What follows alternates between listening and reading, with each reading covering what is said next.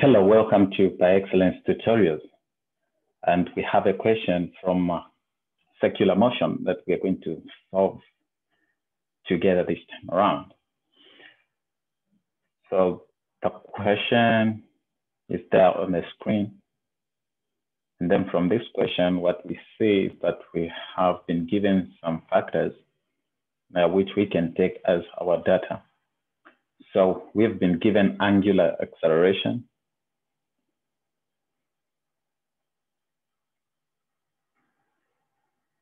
angular acceleration 0.06 rad per square second. Then we have initial time,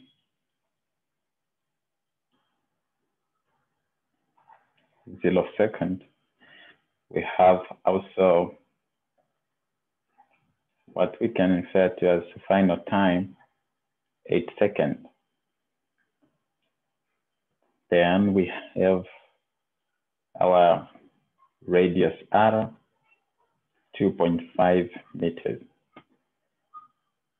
Apart from that, what we have, we've been told that this carousel is initially at rest, meaning the initial angular velocity is 0.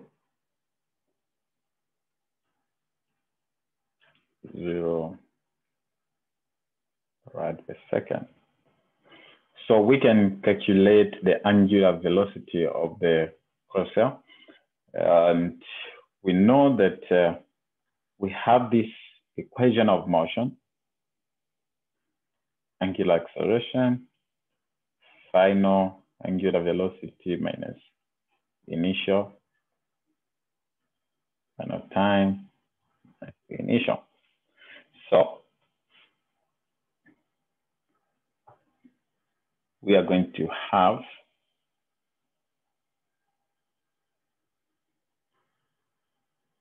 and final angular velocity being equal to initial angular velocity plus angular acceleration multiplying by time or change in time. So we put in the values of which this 0 per second,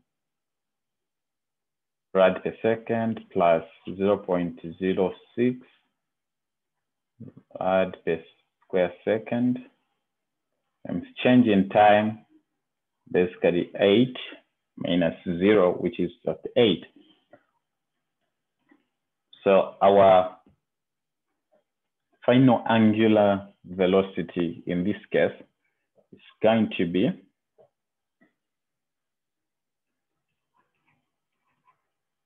0.48 rad per second. So that would be the final angular velocity or the angular velocity. So we go to B, and B, we are asked to calculate the linear velocity of a gear. So the relationship between linear velocity and angular velocity is given by linear velocity radius times angular velocity. So we've been given radius in the question, and then we have found the angular velocity. So we have 2.5 meters multiplying by 0.48 rad per second. And then our linear velocity is going to be 1.2 meters per second. So that would be our B, question B. And that was A. So we get to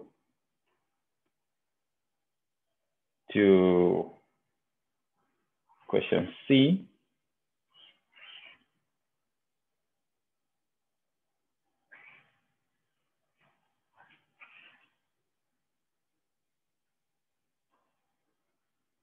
So we can add here what we found.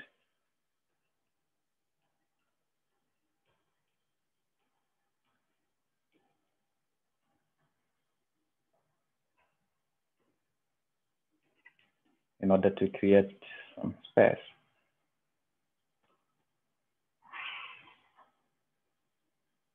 Okay, so C, we are asked to find the tangential or linear acceleration. Again, we know the relationship as well. This should be C. The relationship between tangential acceleration and linear and angular acceleration, of which is given by radius multiplying by angular acceleration, we get the tangential acceleration. So we plug in the values as well for radius and the angular acceleration. So our linear acceleration is going to be 2.5 meter multiplying by 0.06 rad per square second. So what we're going to have here now is going to be 0.15 meter per square second as our tangential or linear acceleration. And then we get to find the centripetal acceleration of the gear, that is our D. Centripetal acceleration of the gear. We know that the centripetal acceleration, this is the acceleration towards the center, directed towards the center, and is given by V squared over R. So we calculated our linear velocity, which we found to be 1.2. And we know our radius. So the radius, this gear is located 2.5 meters from the center. So we have 1.2 meter per second. We square divided by 2.5 meters. So what we are going to have is the centripetal acceleration. It's going to be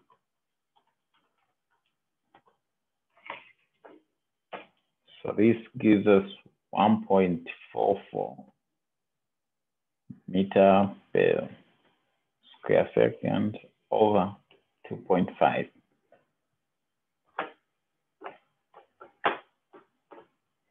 So we have 0.576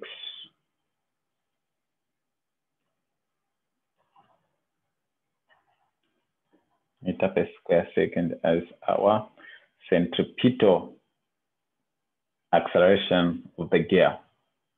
So now we are taught to find the total linear acceleration. So we know that the direction of the centripetal acceleration and the tangential acceleration the centripetal acceleration is towards the center. And then the tangential acceleration is tangent to the circular path that this gear is taking. So we have, for us to find the total acceleration,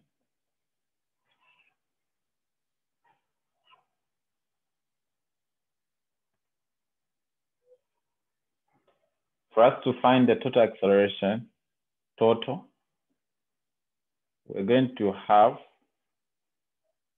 centripetal acceleration plus tangential acceleration, both squared and also square rooted. So this is how we're going to have, because we have the centripetal acceleration towards the center, and then the tangential acceleration that is tangent. So they make some sort of 90 degrees because this tangential acceleration is always tangent to the circular path taken. So we are going to have our centripetal acceleration. What do we find? We found 0.576 squared plus our tangential acceleration 0.15 squared. So what we're going to have here now is 0.354276,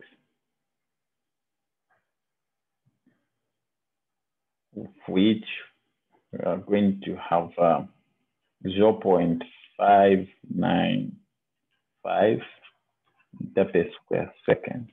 And that is going to be our total acceleration, linear acceleration.